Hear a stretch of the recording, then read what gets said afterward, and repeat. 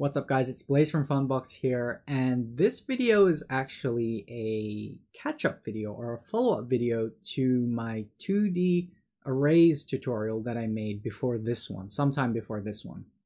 And in that video, we had a very brief look at accessors. And you know what? Quality-wise, I think my explanation for accessors in that video was it's a bit light. So what I want to do for this one is I want to take you guys through a little bit more detailed of what array accessors are. And there are other accessors for lists, grids, and maps as well. But we're solely looking at array accessors and the functionality that they have. Accessors for arrays allow us to take an array entry and change it directly. Right? It allows us to modify it, or I don't think we can delete it, but we can modify the array entry with a function or a method without making a copy of it. So in our little example today, it's going to be a very small example, is when I already kind of set it up before, is when we press the keyboard, when we press the space key, we are going to change our idle animation. So let's quickly fill that in now so we don't have to go back to it. All right, so I filled that in. And like I said earlier, an array accessor allows us to take an array entry and change it directly. It won't make a copy. It essentially skips passing it in by reference, meaning that instead of it creating a temporary copy and then returning it as an array into this original spot, it just takes this whole thing as it is and changes it directly. So no copy pasting needed, basically, right? And the way we do that, if I center this, is we just use the array name itself. So for us, it was animation. And then inside the square brackets, remember, we're working with a 2D array here. Inside the square brackets, we take our array accessor, which is an @ mark or an @ symbol, and then the name of the position that we want to change. So in our case, it will be none idle. That's it. That's how we set up an accessor. Obviously, we want to put in the value that we want to change it to. And so let's change it to one of our attack animations, because that makes sense to change it to that. Okay, so like I said before, we're not going to see much of a performance improvement here, but basically, if we were to skip using accessors like this, it would take a little bit more work. It'll take a lot more work than, say, using accessors.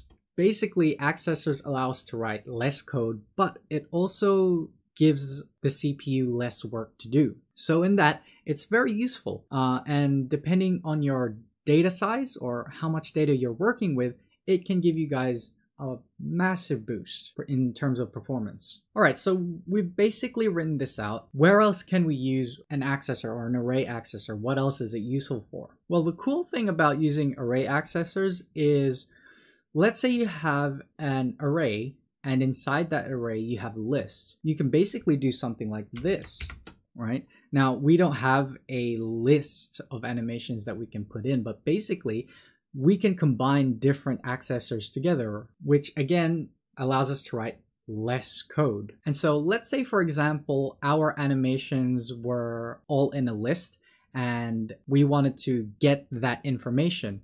Basically, if I go up here, let's say, like I said before, let's say our attack animations or our animations in general were all in a list here. You can do this and it would work.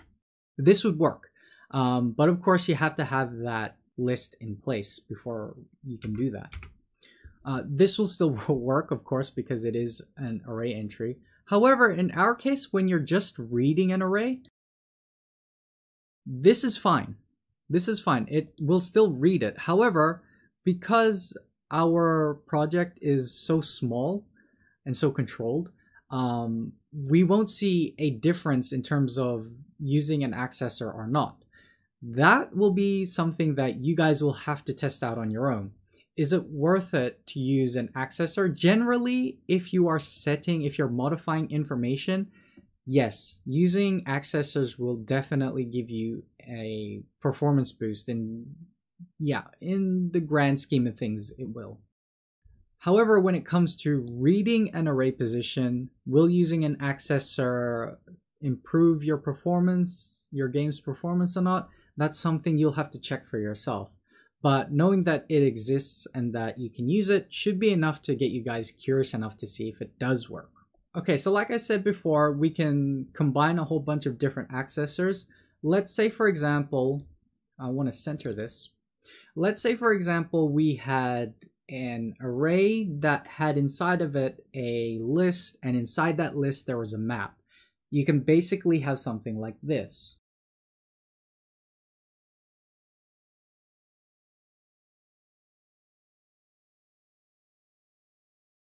Right, so this will work in theory because we have these chained accessors. If you were to use chained accessors in this way, you would have to pass the array through a function and then the list through another function, and it would just be a nightmare to go through. Using chained accessors in this way allows us to skip all that extra code, and we can essentially read or write the value that we want to change, which makes it very useful. Okay, so that about wraps up our accessors video. I'm not sure how long this video actually is. It is pre-editing after all, so I'm going to try and drill it down to as short a video as I can. I'm getting a lot of notifications from my other PC, so I better get onto those right away. Let's wrap it up here. Accessors, useful for if you are trying to change a lot of data, especially if you're changing array data like this, because you're not copying and pasting array entries, which is less work for the CPU. Now, like I said before, is it useful for reading array entries? I'm not sure. That's completely up to you guys, and that's for you guys to test out to see if it works. But I can guarantee you that if you're modifying array entries like this line up here, then you will see an increase in performance. Anyway, that's all from me. I hope you guys learned something. And the next video is going to be networking. Then I'm going to break it up into several videos because I don't think I can do it all in one go. Anyway, that's all from me, guys. Thank you so much for watching, and I hope to see you in the next one. Bye-bye.